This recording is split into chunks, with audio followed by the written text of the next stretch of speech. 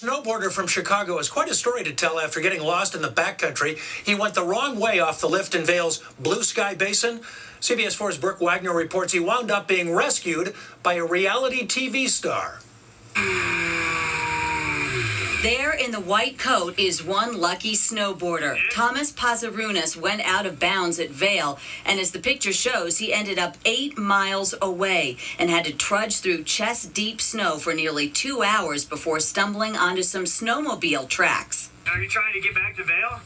Little did he know, the man with his helmet cam was avid snowmobiler and The Bachelor star Jesse Sinsak. He was super dehydrated. He was trudging through chest-deep snow until he found our snowmobile track. That's why he was so excited to see us. Sinsak says he just happened to be in the right place at the right time. I mean, anybody who was out there and in that same situation would have done the same thing I did. So did the lost snowboarder actually know who came to his rescue? He said that he had seen me on MTV's Made teaching people to snowboard, and I was like, yeah, I'm that silly guy with the bad haircut. And he just started laughing. He's like, dude, I'm just glad to see you out here. I was like, dude, I'm just glad you're all right. Jesse ended up giving the grateful and exhausted boarder a lift back to the Vail Pass rest area. Without this gentleman here, I'd be in serious trouble.